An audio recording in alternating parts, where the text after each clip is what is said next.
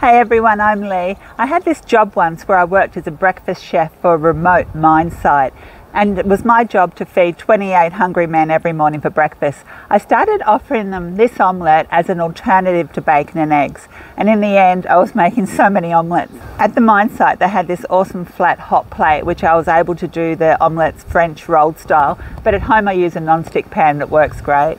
This is how I did it. It's simple, it's delicious, and it only requires a few ingredients. Onions, red pepper and mushrooms are such a wonderful combination, and this is the filling for my omelette. So I chop up some onion, some red capsicum and some mushrooms into a smallish dice, about the same quantity of each. This amount makes three egg omelettes. Next I take a bowl and I crack 3 whole eggs into it, and I sprinkle in some salt and some cracked black pepper. Then I add a couple of tablespoons of cream and I whisk it all together with a fork until it's thoroughly combined, and then it's time to cook. I like using a non-stick pan at home. So I warm a pan up over a moderate heat and I add a pat of butter, and when the butter starts to foam I add the vegetables.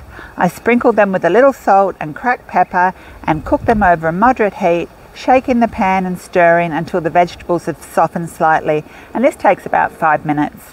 Once done I remove them and wipe out my pan.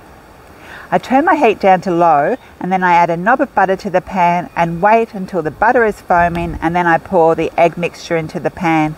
I let it cook gently for a minute or so, and then I swirl the mixture around, coating the sides of the pan, and then gently push the sides down with a spatula.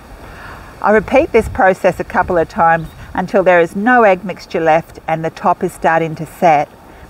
Then I sprinkle some grated cheese over the top and I let it cook for a minute or so. At this stage, when I touch the omelette, it feels almost set. I put some of the vegetable mixture on one half of the omelette, and then I let it cook for a little while until the omelette is firm enough to flip, and then using 2 spatulas I flip one half over the other and cook it only for another minute or so. Don't worry if the flip doesn't work the first time. Sometimes it takes a couple of omelettes to get it right, but even if it doesn't look so pretty, it still tastes delicious.